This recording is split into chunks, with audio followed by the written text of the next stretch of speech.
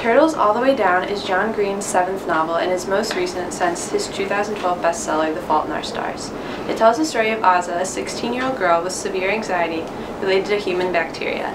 She frequently feels the need to reopen and sterilize a cut on her finger and can't sweat or kiss normally without intense fear of infection or death. One day, her best friend Daisy finds out that a local billionaire has gone missing and there's a $100,000 reward for finding him. Aza used to be friends with the billionaire's son, David, so Daisy convinces her to go try to find him in hopes of receiving the reward. On the way, they run into numerous bumps and struggles, and of course, not everything goes as planned.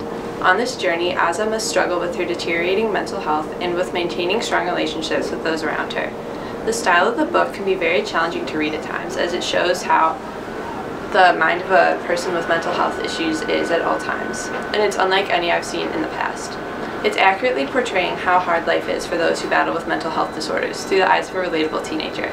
I strongly recommend this book to those who have been fans of John Green in the past, as well as to those looking for an eye-opening read that is unique to any other young adult novel right now.